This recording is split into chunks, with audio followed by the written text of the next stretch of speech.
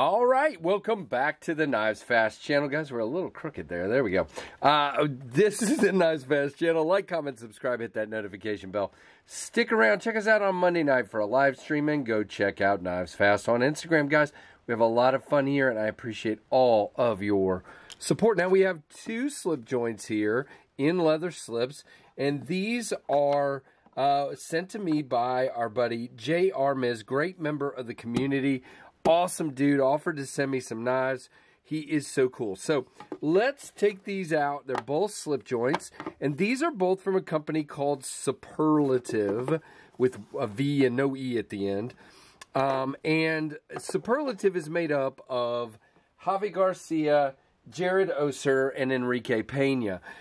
Really cool dudes, and these are definitely Javi Garcia style slips from what I've seen. They are leather slips. Knives go in there. They're a little larger, but that's pretty typical. Knives go in there really well, and, you know, just good-looking slips. They have the Superlativ logo on them, and, yeah, really nicely done. Now, I believe those slips do come with the knives. Again, I didn't buy these. Our buddy JR did, but I'm pretty sure he didn't have to buy them separately, but I'm not positive about that. Nope. Okay. Yeah. Right here on their website, it says that they come with the leather slip. So, next thing, neither of these are currently in stock. So I'm showing you something to kind of give you a feel for the Superlativ brand and, you know, what they can do more than go get one of these because they're not available. Okay, so let's start with, okay, this is the Comanche, by the way, and this is the Cazador. And the first thing you will see is that they're both not on the small size of slip joints. Matter of fact, I happen to be carrying today the Jack Wolf, the brand new sharpshooter. And you can see, I mean, it's, you know, closed. That one's a little bit bigger, and closed, this one's a lot bigger. So I'll keep this out, and I'll show it to you in our comparisons at the end. All right. So let's start with, no, you know what? I've got the, on my computer here, I've got the Cazador pulled up, so we'll start with that one. Now, first things first, guys, neither of these for a guy like me. Now, for those of you that don't know, I do have some arthritis in my hands. I have a little bit of difficulty if I can't easily pinch a slip joint open. One of my favorite things about Jack Wolf is that the vast majority of theirs are easily pinchable. Now, this has, and this has, I'll just show them both.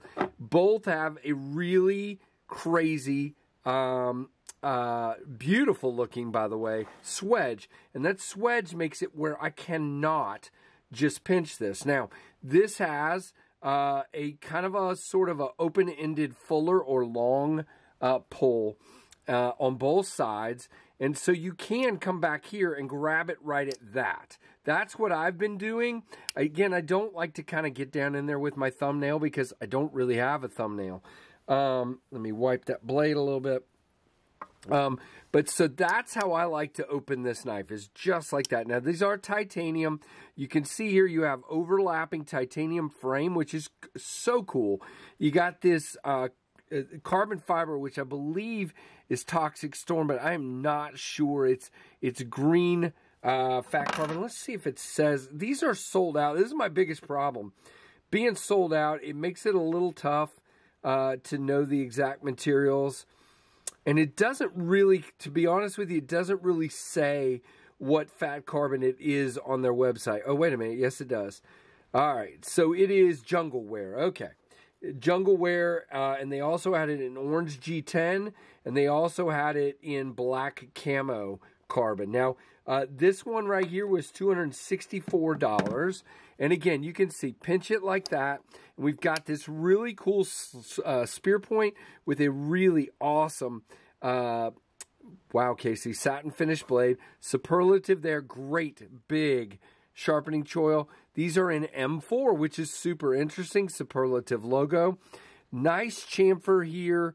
Nice transition between the bolster and the material. You can't feel it. Good grip on this one. Guys, it is a 4-finger knife for me. Very nice. I like it. And it creates this contoured feel. there's your back spring with incredible finishing between that. That is so well done. Really nice and, really good. Now, nice and clean on the inside. I do like their way of doing their shield. I don't know if that's titanium that's just part of the frame and you fit the scale over it or how that's done, but it looks really cool. Now, there you go on the close. Now, if spring weight, it's funny when I pull it from here to here, it is very strong. I would call that like a 7. But then the pull to there feels more like a 5.5 to 6. Real easy on that, close right there. Real easy. I would say that's like a 5, 5.5. But then now again, it's much stronger on that close, like maybe 6, 6.5. So it's hard to give you a weight simply because it kind of varies. That is super easy from there to there and there to there. And it is much stronger there, but not, it's not super snappy either. And then pretty crazy to pull, pretty strong is what I'm trying to say, to pull to this point, okay? So hopefully that makes sense. So I'd call it, I don't know, I think I'd say 6.5 at the most and like 5 to 5.5 at the least, if that makes any sense. And again, these are both pretty decent cutters. I've done a little bit, but again, these are not my knives, so I'm trying to be kind of careful with them. But you can see they'll serve as a cutter. It is a thicker stock than some slip joints and a nice flat grind there. So that is the Cazador. All right, we'll come back. Actually, you know what? I lied. Let's go ahead. We're going to this is going to be a long video because it's 2 knives. All right, so that's the Cazador, and then we'll do our comparison to the Comanche here. And by the way, I think it's lighter on the open, and the same thing goes with the Comanche because they're trying not to tear your thumbnails off. I think that's exactly why they made them lighter. Now, typical Knives Fast comparisons, there is the Rat 2, and there is the Rat 1. So they're right in that pretty big, but not really big size frame there. They are taller, especially the Comanche. And then we'll go ahead and put our Jack Wolf out here. This is the sharpshooter that I'm carrying today, and you can see they are definitely bigger than the sharpshooter. Faux show. So there you go. All right. Put that one back in the pocket. Nice. All right. So so let's do our specs on this one. It is 7 3/8 inch overall, 4.25. This is on the Cazador. 4.25 closed, 3.3 ounces, and the blade stock is 0.13, okay? And then if you jump over, let's go ahead and do the same thing and then backtrack. If you go back over, and by the way, the Comanche is also sold out, and in this version, it was $274, okay? This is micarta, and you've got a really interesting, what looks like copper shield on this one, so that's cool. It is 7 5/8 inch, open 4 1/4, closed 3.7 ounces, and the blade stock is thinner, 0.127. By the way, it does say these are running on bronze washers, and you get a full set of hardware and a premium leather sheath. So really cool, and they do come in, I should show that real quick, they do come in these really nice boxes. That you can see here. Look, so it was originally called the Infidel, and they changed it to the Cazador. But there is your cool boxes that they come in. Those are pretty sweet. All right, so let's talk more about this one. So this one does have a much taller, really wicked looking Wharncliffe blade. Now this one is hollow. That one is flat. You do have a nice sharpening choil, nice swedge up here. Again, not really able, I mean, I can sort of pinch it, but I really have to get down to the tips of my fingers. You can open it with the nail nick, and it is pretty light to that point. So I think that's why they did that. It's hard for me to pinch. I got to do my thumbnail on that one. And the spring is much lighter on this one. It is more like a 4.5 to a 5.5.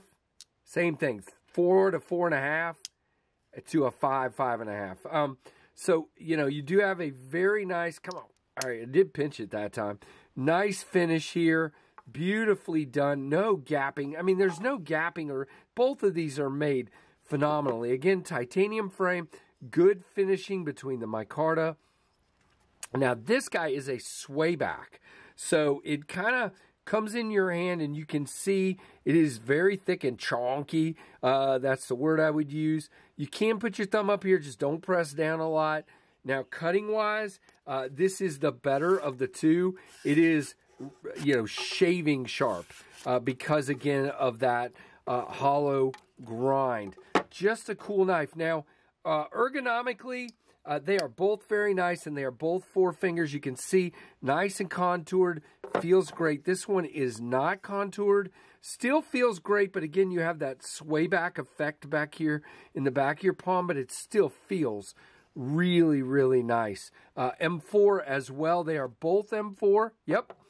And really, really cool. So this is, and by the way, they're both very, very solid.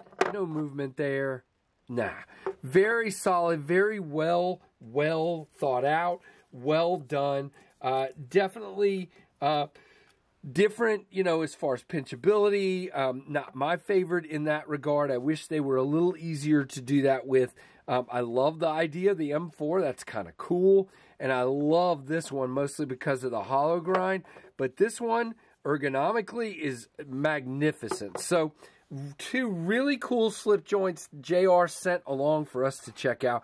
If you have questions, more specifics, guys, I'm counting these as more of an overview than a review. So if you have specific questions, definitely ask down below. I would love to help out. And I appreciate each and every one of you for your support. And again, make sure you have liked, commented, subscribed, and hit that notification bell. Thank you, JR, again, and thank you guys for watching the Knives Fast channel.